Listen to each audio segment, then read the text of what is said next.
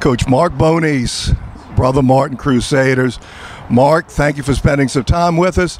Last year was a big turning point in the time that you've been at Brother Martin. The things that you've been working on for a good period of time really came together. Crusader football looks like it's really on the rise. Yes, sir. We're excited about last year when we took over 6 years ago. That was kind of our goal. Wanted to take the program to the next level. Last year, we won 10 games for the first time in 20 years, and then made to past the second round of playoffs for the first time in 25 years.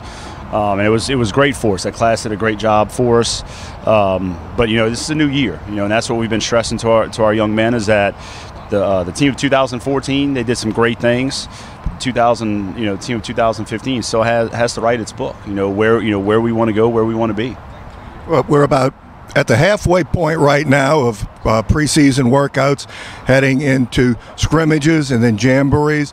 Tell us what's gone right so far and what you have to work on.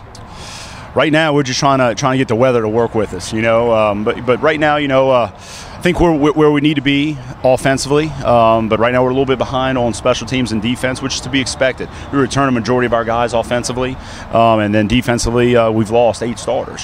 So I think it's right where we expected. But I still think it's a little bit early. We have our scrimmage tonight versus Covington, and I think we'll be able to tell a lot more after tonight. And what do you hope to get accomplished? Not only this week, but next week. You certainly want to be able to peak for week 1 of the regular season.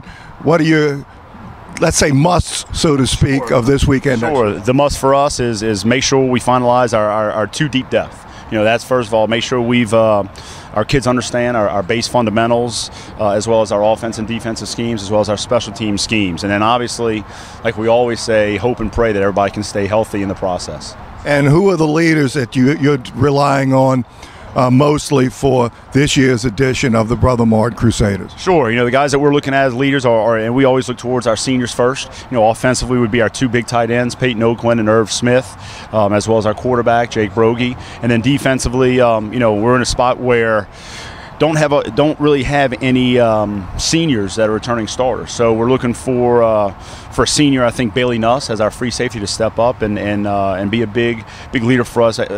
Quarterback, as if you will, of the defense. In being a free safety, spot on the defense. Well, thank you for spending some time with us, Mark. It's a great time of year right now that you get to coach football every day. School just starts too early and gets in the way of practice. Let's hope that the weather cooperates and that you keep things rolling. Congratulations on the progress that you've made there. Last year, as I said, was a huge year for you.